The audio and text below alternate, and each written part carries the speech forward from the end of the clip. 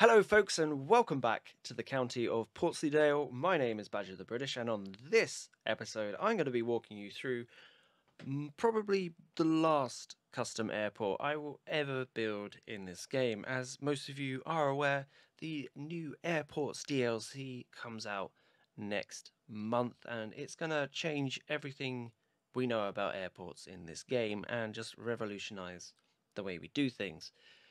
Just like parks and park life, it's gonna be on that kind of level, and probably the last of the big DLCs for this game. And on the 25th of January, I'm going to be buying that straight away and putting it into a live stream and just going through everything.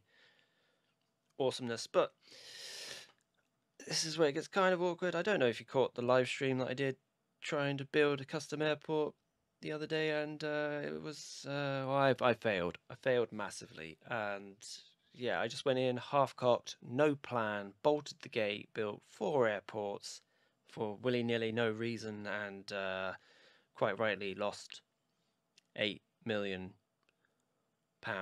in the process. So what I did was I went away, I put my tail between my legs, and I came up with a new design plan and I started implementing something that I'm really proud of, and I really like it, and I think it's awesome. It's going to stay until the DLC comes out, and then we'll overwrite it with that. So anyone who is a fan of this game knows that when you sometimes you get building and you get building, you get building, you get a little bit addicted to building, and then suddenly you've built the whole airport without even realizing that you've pressed record. So here is the last of the custom airports I will ever build. I'm absolutely proud of this. I think it's absolutely amazing, and I think it's just brilliant. As a last hurrah goes, this is definitely a good last hurrah. So let me give you like a kind of a breakdown from the overall top angle, and then we'll zoom down into it. So from a bird's eye point of view,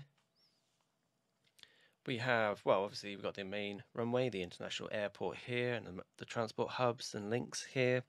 We have the business and hotel section here, and over this way we have the industrial commerce section for our city. Over here we have the helipads and helicopters and security sector, and over here we have where all the planes are serviced and the the maintenance section of the airport. And this is going to be a great landing. Oh, oh, oh! I thought pilots didn't drink anymore.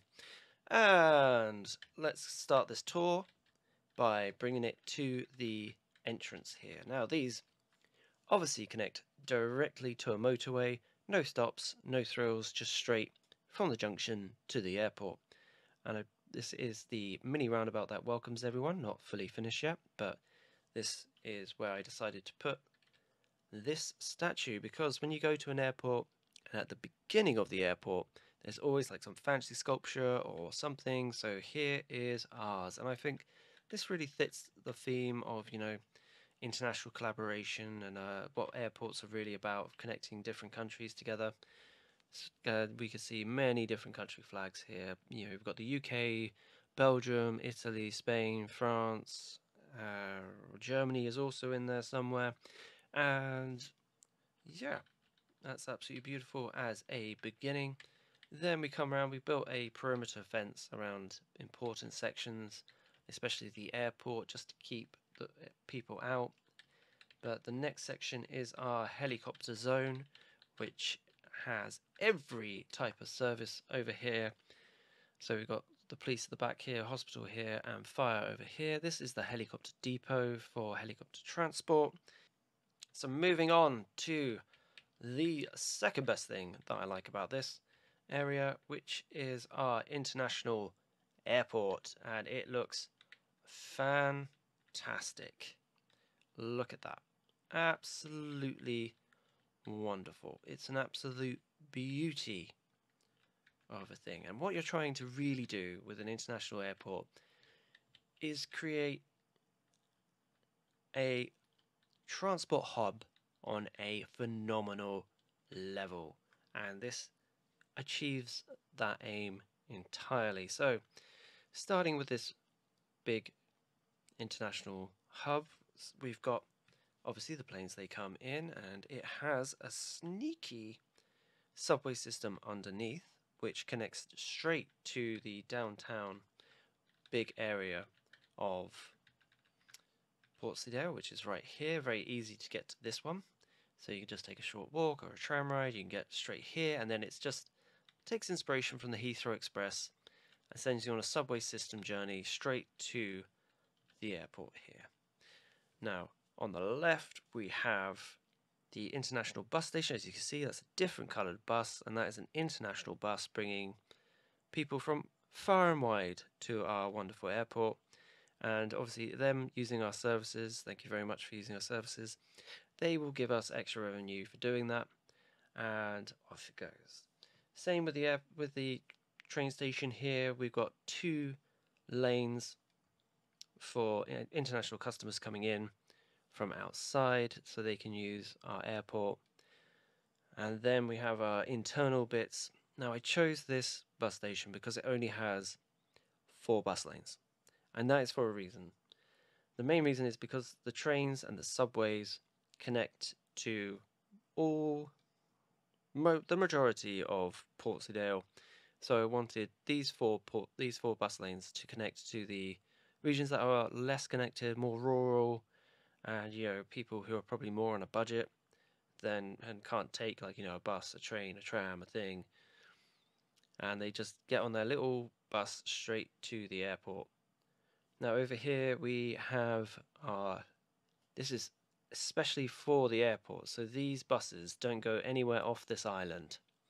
So there are 3 bus lanes, one that takes people to the service area over here and does this little bit, and then we got another bus that does this business centre bit, and we got a final bus that does the international bit. And yes, you could have one bus do it all, but then you wouldn't get as much life in this area. And then we got lastly the helicopter, which is proving rather popular, more popular than normal helicopter services, which takes people to either downtown Portsleydale, so you could just take the subway if you really wanted to, but it seems like most people are going to go to the concert because it also drops people off at Badgerfest. And there you go, that is our lovely international airport. We do have to get rid of these buildings though, unfortunately. They are, yeah, that plane would not be in good shape after that. So here we go, the third best thing about this place is the business centre. Not fully finished, obviously, because you can see the park's not done.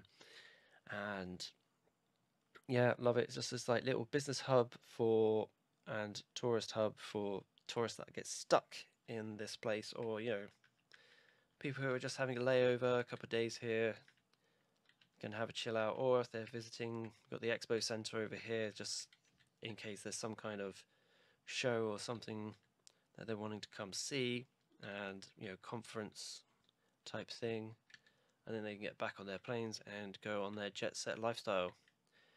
Now, we did use quite a few little assets from about the place, so we've got an office building here just to keep, there would be little offices about the place to keep the airport running, and we've also got the fish market here, which I know there wouldn't really be a fish market there, but it kind of looks like a hangar from afar and just fits into the general aesthetic and breathes a bit of life, having these fish trucks turn up and deliver fish. Now, on to the pierre de resistance of this whole build, and the thing I am most proudest of is our international cargo airport, because it looks stunning. It looks brilliant. Love it to pieces. Obviously still not fully finished, but it's brilliant. Love it. I love the fact that the trains come out here and they go around the sea. Look, amazing. Love it. And there's just straight out as well. And that trains come down here and they take a little left and they come into this bit. Granted, this is a deadline, but you could get a mod of a cargo train and just put it there so it looks all like some cargo trailers and just pop them there so it looks like it's just ready to be picked up and hauled off. Love it how this works. This cargo terminal brings in trains that transport things to road, most likely going to our warehouses. And these warehouses are full of goods that are at the final stages of their production, so we could just grab them if we need to sell them and send them on their merry way very easy, very quickly. This needs a bit of sorting out. Maybe we should flip it so therefore if you're picking up and dropping off, it's at the back here, and if you're just coming down, you can just cruise past all these people who are collecting and picking it up. So we did take the main advice of the live stream and have our main parcel depot here, because this is where all the parcels and packages get sorted out when they come in straight away, so they can go straight here, get allocated, and then sent off on their merry way. But yeah, absolutely looks beautiful. Love it. My favourite bit of the whole airport is this. And I'm going to be very sad when this gets demolished. But to now, absolutely beautiful and love it, and could stare at it for hours, but I'm not going to make you do that.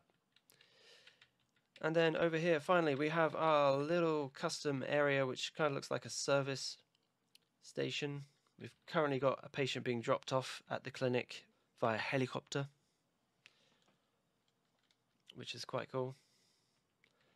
But this is our service centre for the airport. So we've got our medical clinic, our fire station, and we've got a bus, eco-friendly bus station here. So all the buses, you know, are diesel powered or biofueled as they call it. And yeah, we've got this lovely water stack, also good advice from the live stream, just to make it look like this is where they store the fuel and stuff for all the planes, which is also fenced in.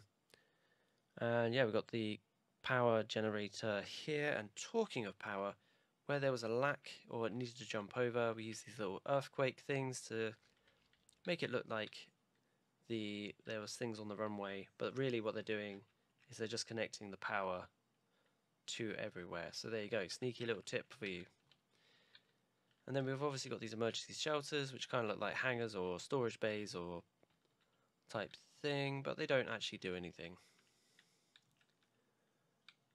So there you go. That is the last of the custom airports. And I'm going to show it from this way because I like this way.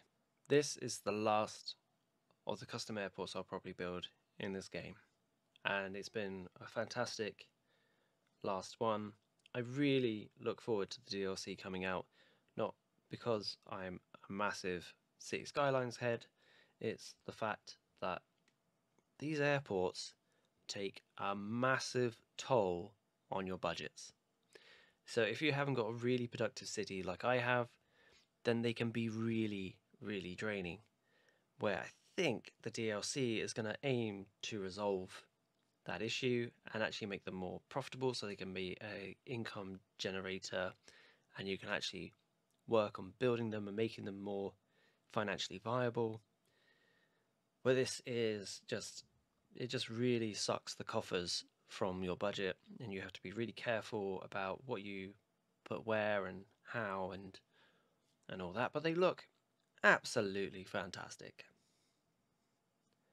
And when you get it right, you get it right. And when you get it wrong, you get it horribly wrong.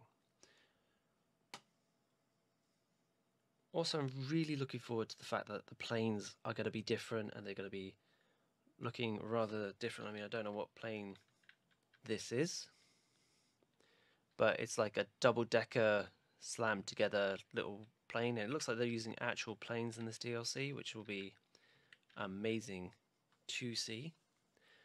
And hopefully they can sort out the flying there, because that, I mean, that's a skill and a half, but I would not like to be a passenger on that plane. I mean, it is kind of sad that, I mean, you could always go off and build custom, nothing's going to stop you building a custom airport like this, but it is sad that the creativity is kind of being confined within all these new DLCs, and, you know, the limit of your imagination might be concealed to just building and upgrading whatever is presented within the DLC. But I can see why it's a necessary evil because this is a part of the game that really needed work on, and I'm very glad they've done something about it.